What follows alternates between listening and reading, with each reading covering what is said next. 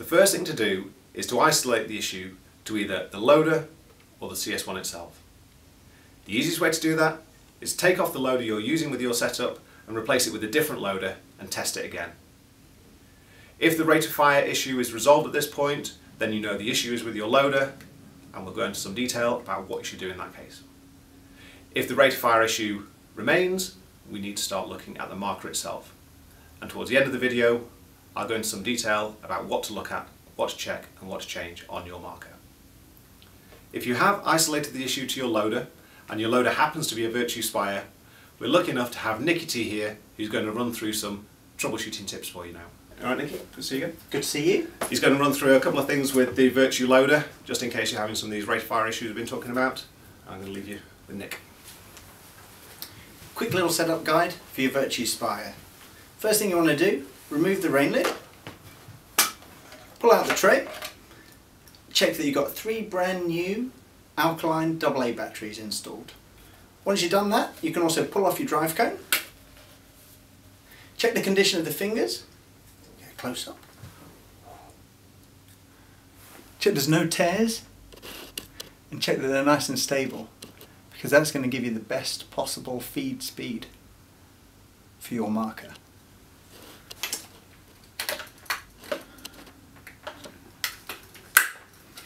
Okay, tray back in the shell,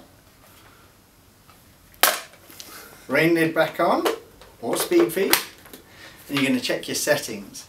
Okay, push and hold the LED cover, push the power button, release the cover, and the purple light will show. Push the cover until the red light shows, and that's the G-force sensitivity setting.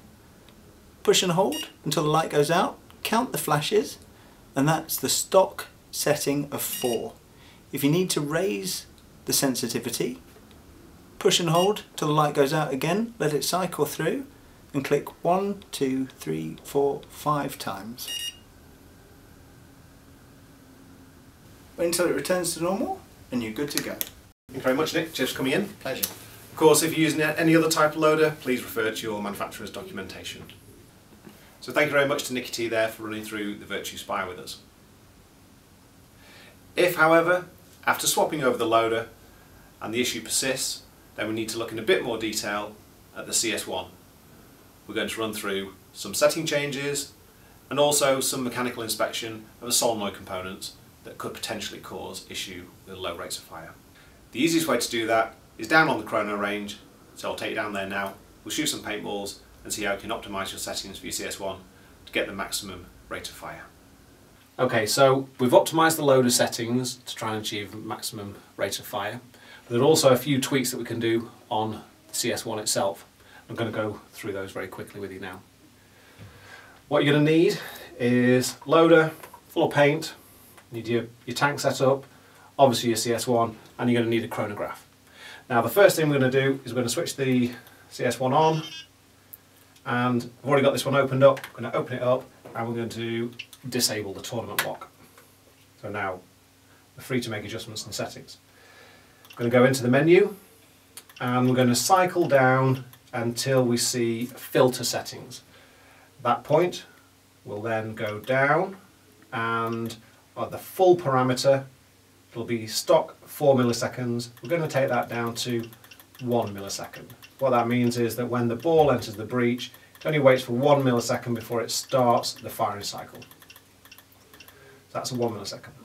Now the next thing we're going to do, a bit more complicated, is we're going to go in and dwell tune CS1. What this does is it allows more time for the ball to actually fall into the breech by making sure that the bolt comes back as soon as it can. So we'll make the bolt come back sooner, which means more time for the paintball to fall from the loader into the breech to make sure that we hit our peak rate of fire. So first thing to do is go to the SFR, take your 1/8 hex key, and we'll set that to its middle setting. So that's the little pointer on the SFR at between 1 and 2 o'clock, so 45 degrees backwards. That will give us our medium bolt speed. This is only controlling the bolt speed on the forward cycle, so we're making sure that the bolt is at a medium speed, which actually on the CS1 is equivalent to a GO 3.5 forward bolt speed. So forward bolt speed in the middle setting there, and then from there we can dwell tune down, which will mean the bolt can travel forward and we'll start to retract the bolt almost immediately as soon as the ball is fired. With no more waiting at the front stop. So once we've done that, we now have the loader on, we're all gassed up, we are in the, we're going to go back out of the filter settings, up to timing settings, and the first parameter you see there is the dwell setting, and we're at 27 milliseconds as stock. What we're going to do, switch on the chronograph, and we're going to chrono the gun. So we're almost dead on 300 here. 290s, 298, 289, 291. So what we're going to do now is start taking the dwell down, and the first time you take it down you can probably take it down quite a few milliseconds. So I'm going to take that down to about 22 milliseconds, so I've knocked 5 milliseconds off that dwell time. And I'm going to chrono again. You can see we're still in the same kind of area, still in the 290s, so our dwell tuning, we haven't started to clip any velocity off the peak yet, so I'm going to take that down again. I'll take it down, take another, I don't know, take it down to 19, say, for the next couple of shots.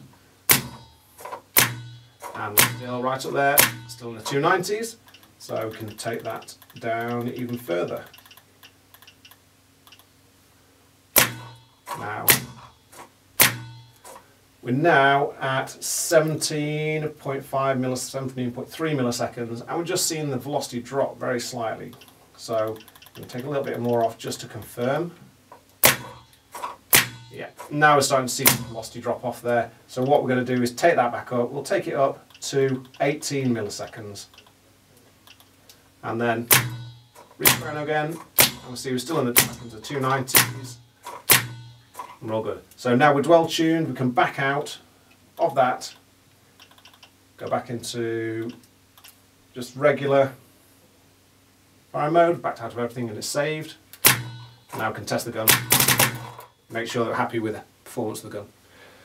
Obviously, the thing about dwell tuning is if anything changes, the weather, the temperature, the amount of grease on the bolt, or the SFR setting, it can affect that the mechanical dwell of the gun, which means that you will have to readjust the electronic dwell of the CS1. So dwell tuning is great for optimizing performance, but you do need to be on top of the regular maintenance of the CS1 more often, and if there are any adverse conditions or any changes in the conditions that you're playing in generally, then it is advisable to go back in and re-dwell tune CS1. That should get you ready to fire up, and hopefully that'll sort everything you need. Now, assuming that you've optimised your settings on the firing range and the issue still persists, we may need to look in more detail into the mechanics of the solenoid inside the CS1. What we're going to need to do is take out the solenoid, take out the spool, check the spool for debris, dirt, swarf. We then need to re-lubricate the spool, rebuild the solenoid and retest the gun. All the information you need on how to strip down the solenoid and lubricate it can be found here. Once you've done the solenoid, you've done your settings, you've checked your loader, your CS1 should be running at peak performance, all issues resolved.